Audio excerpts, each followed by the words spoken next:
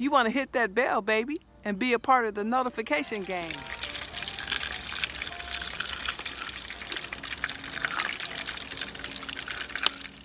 Hey guys, what up? Jackie Cooks here. How y'all doing today? It is hot.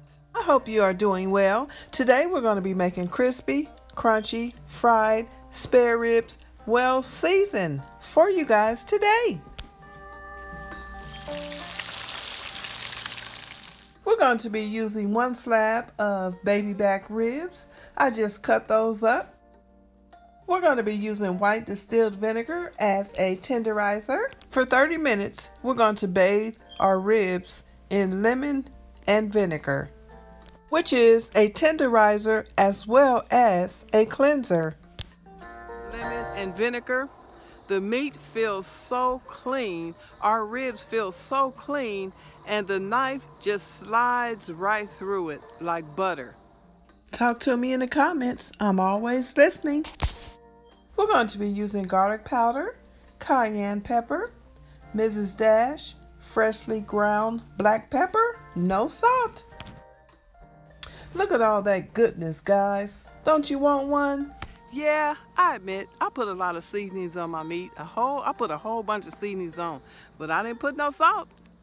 We're just going to smother our ribs in flour and let that set for 5 minutes. I did put just a little bit of seasonings in the flour too, just in case some seasonings tried to jump off the meat. At this time, we're just going to pour in a little bit of oil.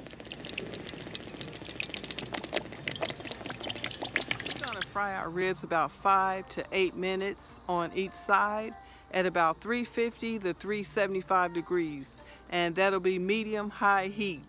You want to put the ribs in gently so that the grease won't splash and you won't get burned.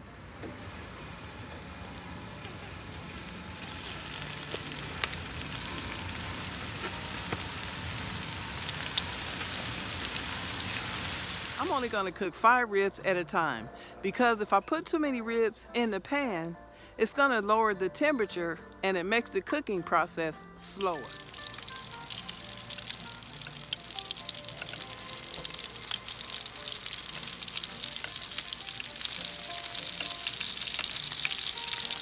Always use tongs when you turn over your meat, because if you pierce it with a fork, you'll lose all your juice. And we don't want no dry meat, right?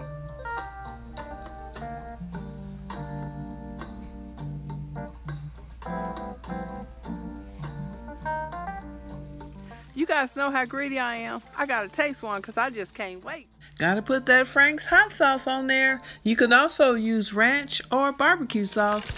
And this is the moment of truth. Please give me a thumbs up if you like this video. Give me a thumbs up if you don't like the video. I'll take it. It's hot. As always, thank you so much for watching. I hope you guys enjoyed this video because I had so much fun making it for you. Can you tell?